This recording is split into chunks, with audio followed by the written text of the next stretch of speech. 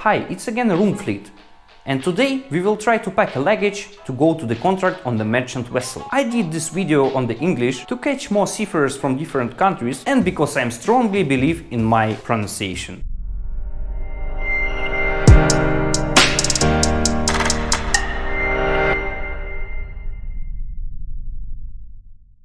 Let's start. Socks, 8 pieces.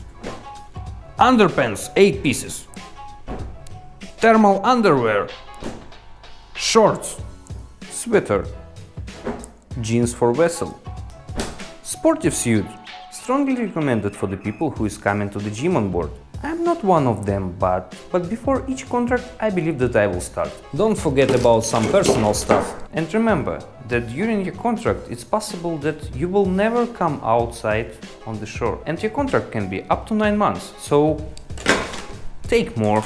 Shoes for the vessel inside accommodation and safety shoes. I prefer to take my own safety shoes, because normally that one what we got on the vessel is shitty one. But it's my choice. For what I need 8 underpants and 8 socks. In the week 7 days, as you know. And on the Sunday, normally, I like to make a laundry day. So, while I am washing 7 pants and socks, I am wearing the 8th one on myself.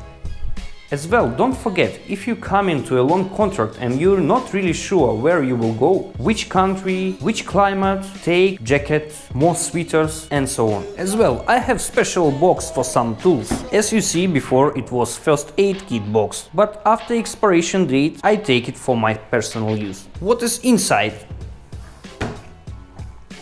Torch, knife,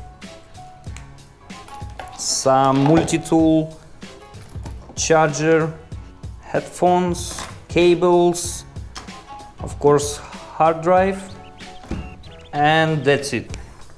All stuff what I need to protect from the damage during my transportation to the ship I put to this small box. As you remember, now we talk only about your baggage, and of course I will take the goods from our shop on the vessel. Now the hand luggage.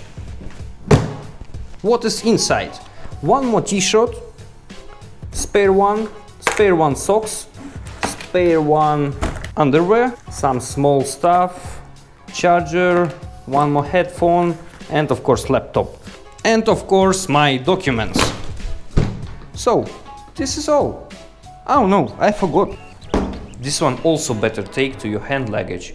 For what you put extra t-shirt and extra socks with underpants in your hand luggage? You never know when your main luggage will be lost. I personally was in a situation without my main luggage for about 1.5 months. So the spare one stuff is really important. I hope you like this video, so please subscribe on our channel, come to our website and see you soon.